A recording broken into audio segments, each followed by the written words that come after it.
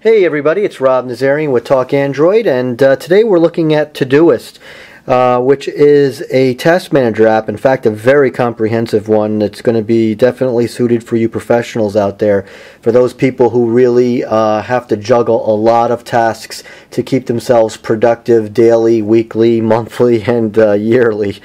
It's actually been around for a while as far as a desktop web browser based application. And many people used it. Like I said, it's very powerful. It finally just came to Android and iOS actually back in November, and I'm taking a look at it actually for the first time. One of the cool things about Todoist is it's project based, and so you can set all your tasks based on projects and color code them and really manage things, as well as you can even include labels and sort by different filters. And we'll get into it here in a second. Now, when you first open the app, when you open the app at any given time, it'll always open to what's due for today. That's the default setting. And navigating is sliding. So this menu here is kind of a slider menu. So there's one of the quirks about it that I don't like. Because it's designed that way, they don't utilize the back key. If this was a full menu or a full screen here, and these were different selections rather than sliders, they could use the back key. So I find that I hit the back key when I'm in things a lot, and maybe I didn't hit it hard enough there, and yeah, and it goes right back to the home screen. So that's a little bit of a pain, but certainly not a huge deal. So anyways, the main area is projects, and if you see here, you have the tabs, and obviously here are your projects, and you can go in here and manage projects by editing any of these projects or add a project. So if I want to change the title or anything like that. So once you've created projects, you can, well, let me just go in and do the editor to show you the color coding as well. So let's say I want to edit Google I/O. You can see here I can make it different colors,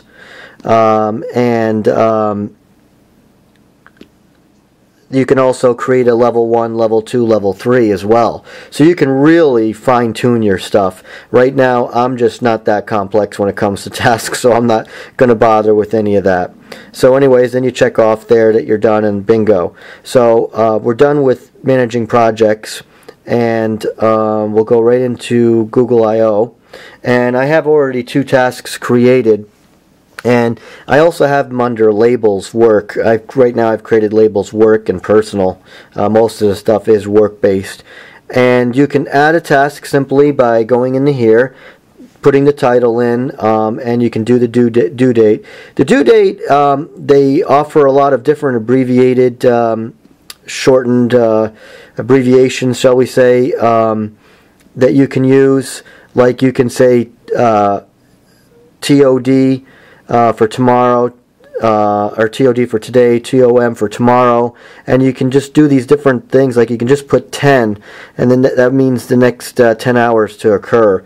That's a little bit of a learning curve there, but I'm sure a lot of people will use the same stuff over and over, so you can get used to what you put in there. You can also go by here, but this is just puny. You can barely read these. However, you can kind of see where you are to see, like, for example, if today's Friday, it's already kind of blank there, and I can see, well, I know Monday is right here, and they've got it lined up by week numbers.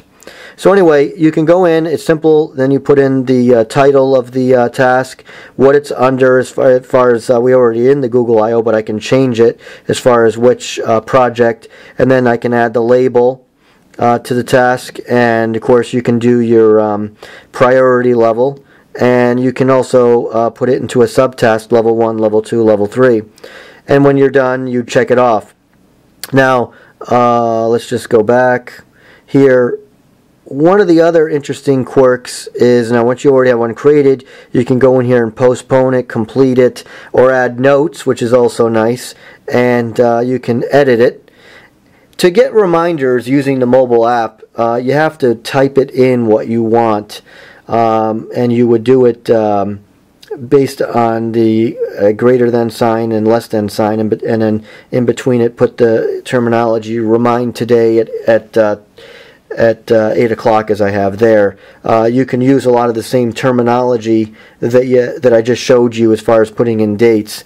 So you can say, you can actually say remind TOD for today and all that good stuff, and at a certain time or whatever. So if you want to really get into setting up your reminders, you can do it on the desktop. Once you create an account, I guess I should go back also, I forgot to mention, you create an account with Todoist, and you can use your Gmail account or any email. Once you've done that, you have access to the desktop web-based interface as well as this application. Setting up reminders is a lot easier on the desktop, but if you're someone who doesn't use the desktop a lot like myself, this is quirky. But I guess you can get used to it. It's not bad, for especially when you think about everything else you get out of this. So so I could quickly change that if I want, and then my reminder notification will come up as a pop-up.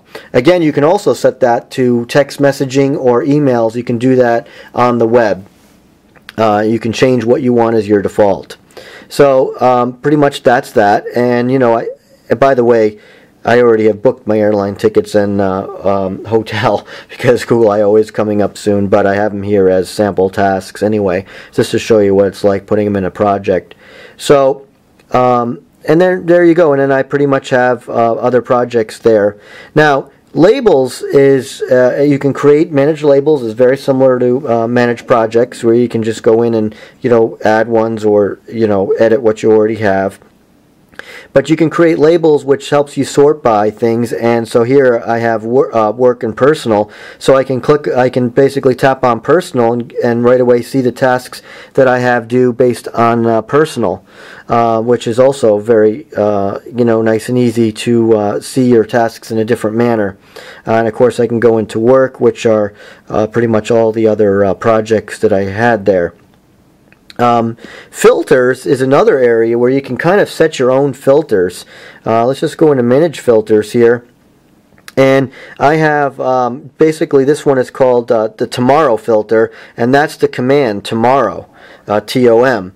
Now you can go into do a whole bunch of stuff here, like you can say show me tasks in 4 days that are due in the next 4 days, show me tasks due on Friday, show me tasks due on Friday but this certain labels are with the @ sign, so show me personal tasks that are due over the next 3 days or due tomorrow, show me overdue. There's just a bunch of different things you can do there, very comprehensive, and once you set up the query, it's already there. And like for example, this is the tomorrow query, so it's always there. And let me just hit done there. So if I go into tomorrow, there it is, pick up supplies for Little League. It's already there. I quickly see what's due tomorrow, so I can set up this is just showing me all my personals, which is the same one.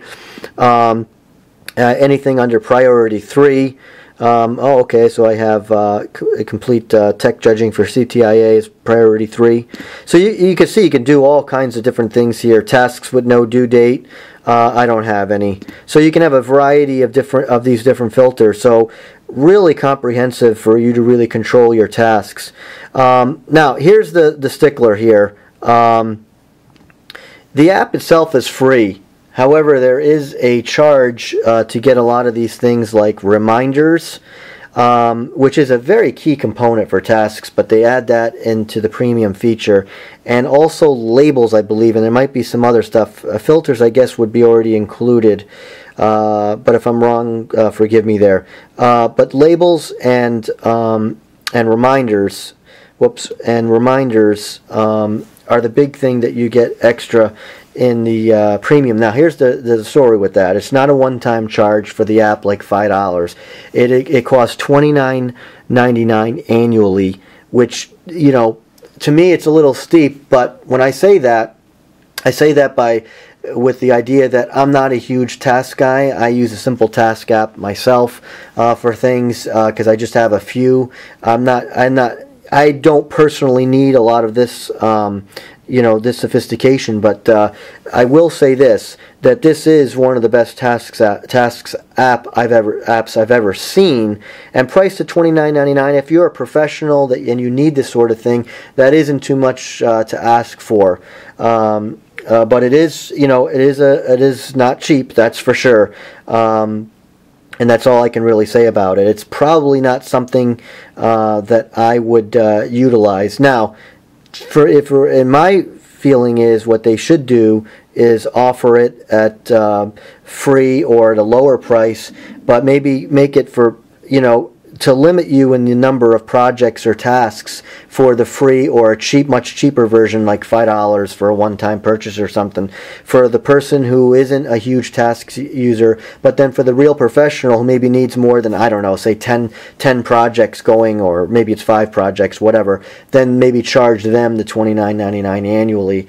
But to me, to take out notifications out of it doesn't seem appropriate to charge the $29.99. But if you're not, and there are a lot of people who don't depend on notifications, and you could utilize this. And if you don't need the labels, this is a very good app that you could use. I mean, look at Google Keep, does not have notifications, and a lot of people like it. Now, there is a widget also to help you manage things right there, where you can see what's due today at any given time. You can also set it up for different things.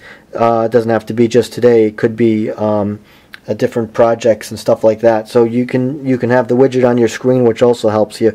So it's a great app. Like I said, it's called Todoist, and it really is probably one of the most comprehensive task managing apps I've ever seen.